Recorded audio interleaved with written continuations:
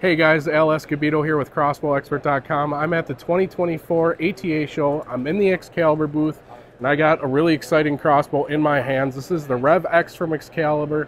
As you can see, integrated crank system. It's the ChargerX, completely silent, but it is clutch, so you can safely cock and decock your crossbow. I'm going to show you how to do that process right here. So first thing we're going to do is we're going to take our crank handle out of that slick little storage spot that Excalibur added on this crossbow. You just press your release, slide it right out the end. Easy as that. Then basically you're going to set the bow down, and right here you got the trigger lock release. You're going to push that button down, and you're going to slide your sliding trigger mechanism down till you click it on the string. Just like the other Excaliburs, it's not going to automatically go into safety, so once you click it onto the string, flip it back into safe, you're ready to go. Stick your crank handle in. Extremely smooth, super quiet. Now you got it all the way cocked. There's one more step you got to do, and what you're doing is you're going to take the pressure off of the crank strap and put it onto this trigger lock latch.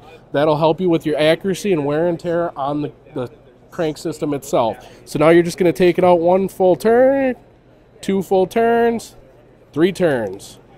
Now you're ready to go. You just sat in the woods, you didn't have any success. Now it's time to decock your crossbow. Excalibur made this even more simple than they had in the past. All you do is you slide your crank handle in, go back into the cock position until you got pressure on the crank handle, and you can get movement on that trigger lock latch. You hold that trigger lock latch down, then you slowly start decocking the bow.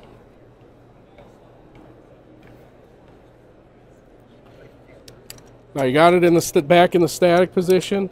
I know a lot of guys like to disconnect that sliding trigger just for storage purposes. Again, Excalibur made it super easy, so once you're in the static position, you're just going to flip it back to fire.